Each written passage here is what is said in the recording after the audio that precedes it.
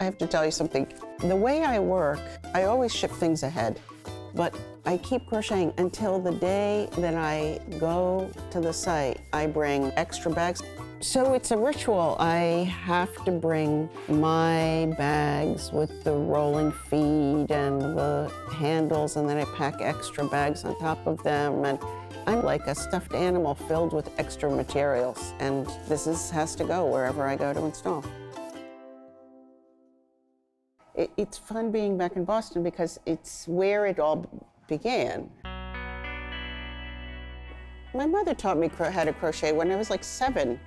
And then, of course, there was like a 30-year gap because you wouldn't have caught me dead crocheting. And then I began to do it at a time when I was being called a conceptual artist, which made sense, but that title was being linked to the aesthetics and the materials that I was using: electricity, light, shadow, wall drawing. And so I began to crochet to say, so I'm crocheting now, is that conceptual art? And often the answer, I think, was silently no.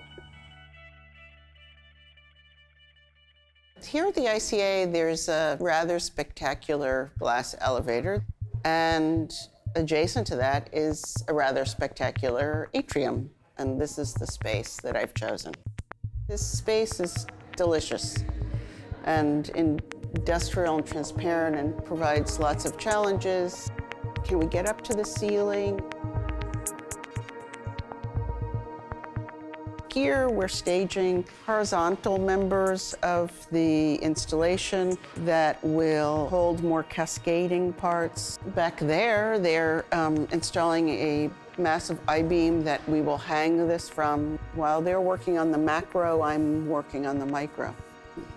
Working in this particular kind of space with this many variables, this is something I've never done before. So this is what it means to be working in a space. It's not like one vision and you execute it down to the detail. It's responsive.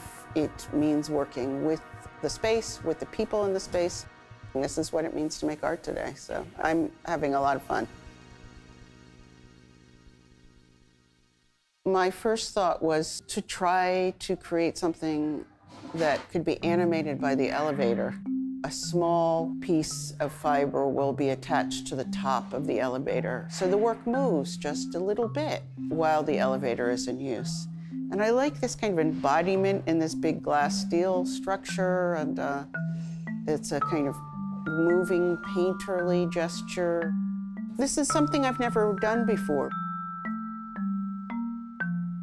For years, I would make monotone of materials with different colors, like only shoelaces, only nautical toe line, only one thing. But now I'm working more and more with the materials as signifiers of who I like to shop with. This stuff is from Soul Choice, so this is shoelace material.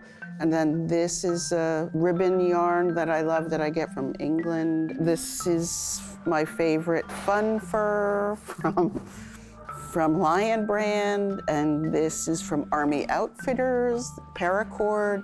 I feel like a relationship with this couple of vendors that I feel like are my friends now. This small business operation is like a huge part of what I love about making this work.